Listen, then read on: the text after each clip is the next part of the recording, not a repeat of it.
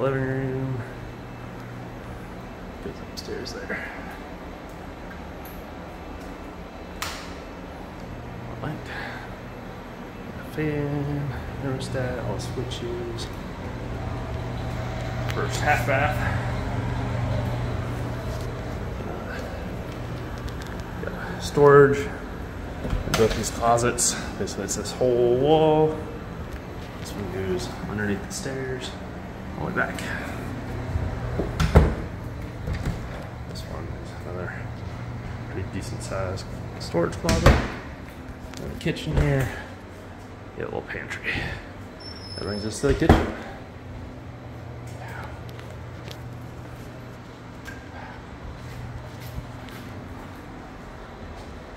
Butcher block counter, new dishwasher, new stove.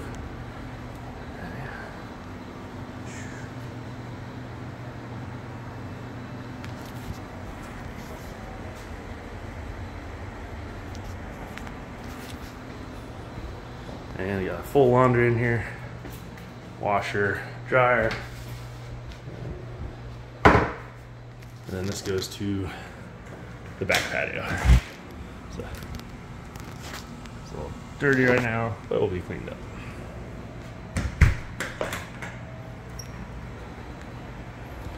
Now let's go to the upstairs.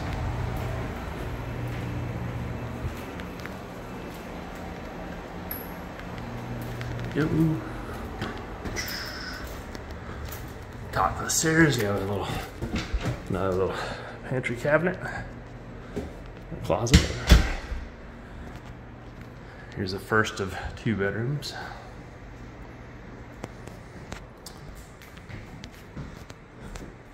And each bedroom has 2 closets. Pretty decent size. And go across. Well, let's make a quick stop in the bathroom.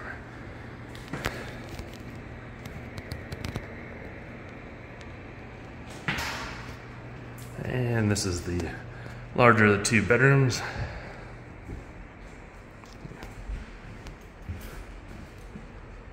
All right, like I said, there's 2 closets. This one has a window unit, and that's out to a balcony.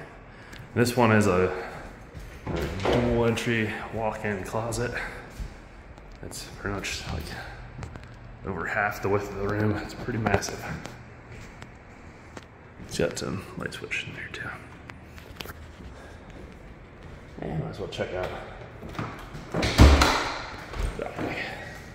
So here, this one actually has a bug net on it, which is nice because bugs are pretty bad.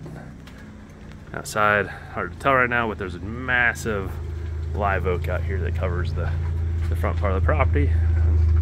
Decent, probably, it's about a 5 by 16 foot balcony. And yeah, updated lighting. Yeah, bedroom. And that's 280 Fleming Rd.